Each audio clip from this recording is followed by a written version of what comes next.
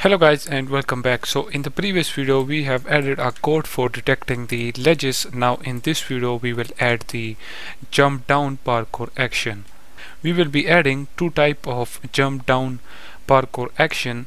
So for the first one, go ahead and search for jumping on miximo.com and then you will find this animation which is by the name of jumping up.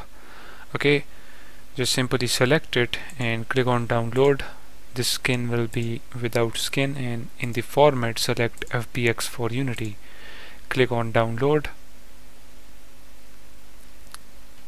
This will be our first animation.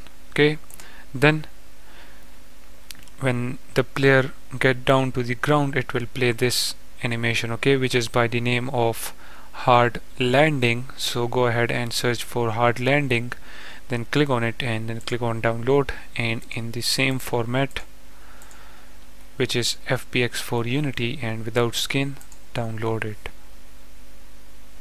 And when this is downloaded, then go ahead and search for this animation which is by the name of jumping.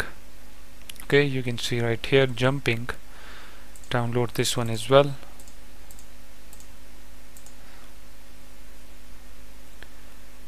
Then after this, go ahead and search for fall A land to standing idle 01. Okay, this is the animation name.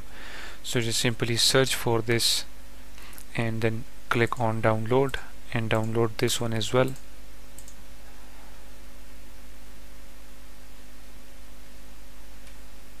Okay, and then the last one will be this one, which is this falling idle animation, and let me show you it, the animation name. It is, as you can see, falling idle. Okay, so search for falling idle and you will find this one. Simply click on download and in the same format download it. And once you downloaded this animation, then get back to Unity, and now if you click on player model and inside the animations folder, let me create a different folder for this animation. So I will just name this as jump down animations. Now right here I will click on show in Explorer. Let me open this up, and then here is all of the animation. Let me cut it from here and simply paste it right here. Then if we get back to Unity, as you can see, this is all of the animation. So to all of them, let's change their rig to humanoid, then copy from other avatar, and right here select the Eric Archer avatar. Now if you click on animation, drag and drop the player. Okay, as you can see, this is the animation. Now let's select the other one, change it to humanoid, copy from other avatar, and right here search for Erica Archer, click apply. And then if you drag and drop the player, as you can see, it is playing the animation perfectly fine. Now let's do the same for the other ones.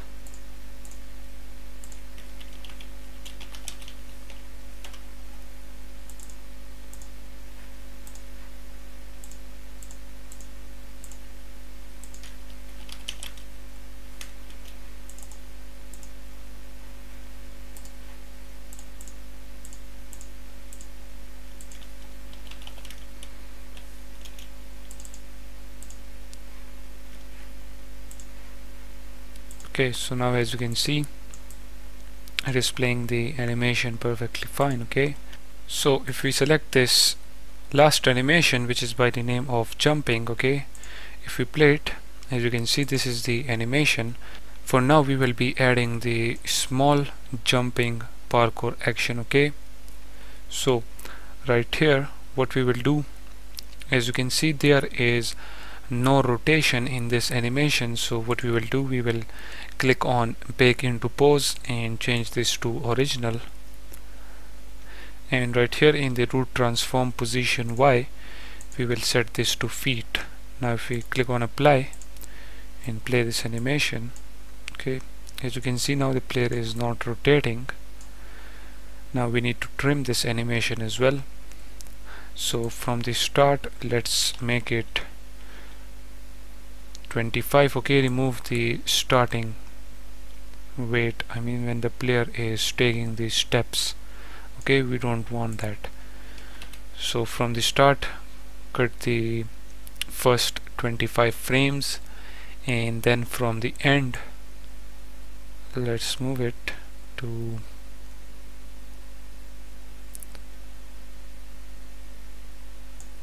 for example 49.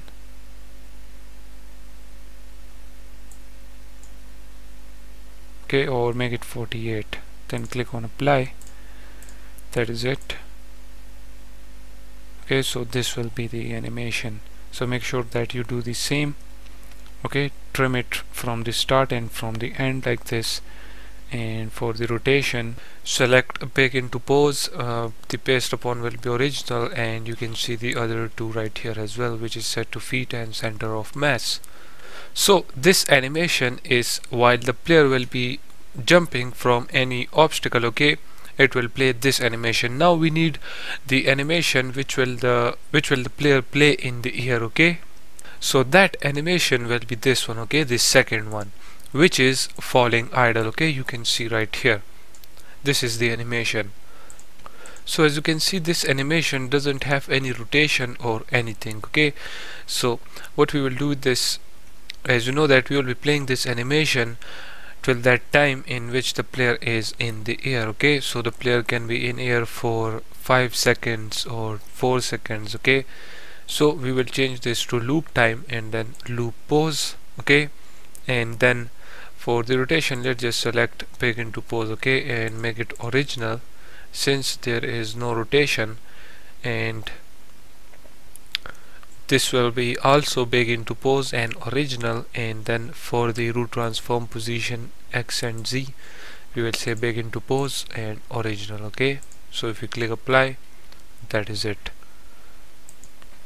Now we have the in-air animation. Now we need the landing animation. So as you can see, this is the hard landing.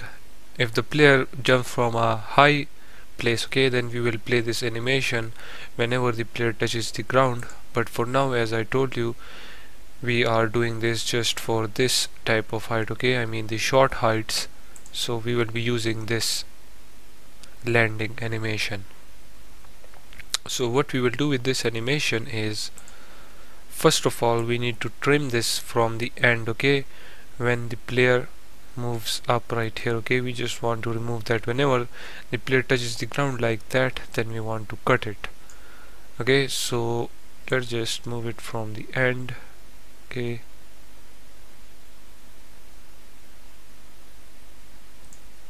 so if we cut the end till 17, okay, then if you play it, as you can see, this will be a good size for this animation. Okay, so make the start 0 and the end 17. Click apply.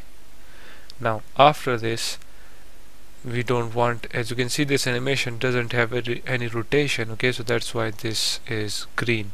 Okay, so let's make it original and bake into pose. Then as you can see, this is the player lands on the ground in this animation, so we need to set the root transform position Y to feet. Okay, and that is it. Now if you click apply, as you can see, the player is rotating. So now if we check it again, the player now doesn't have any rotation, as you can see. Okay, so these will be the animation which we will be using. Okay, the first one is this one, then we have the in-air, and then the landing.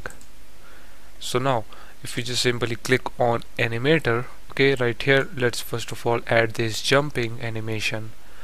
Okay, so we can name this as jump down or something like that. Then we have the in-air animation. Okay, so we will just move it right here, and you can leave this as falling idle if you want. Okay, or you can name this to in-air. And then we have the landing, so we will add the landing animation right there. And let's rename this to land or landing. Okay, so let's now join these three animations. Okay, so make a transition from jump down to falling. Okay, so whenever from the height we perform jump or correction, it will play it like that. Okay, and then whenever, okay, whenever the player is in the air, it will be playing this animation. Okay, and when the player reaches the ground, we will play the landing animation like that. And then from here we will simply go to basic locomotions. Okay, like this, as you can see. Okay, so now we need to tell the player that the player reaches the ground. Okay, so how we will do that? So when the player is in the air and then he perform the landing animation, then right here what we want to do, we will add a condition. So what will be that condition? We will create a bool right here on surface. Let me make the U capital, I mean small.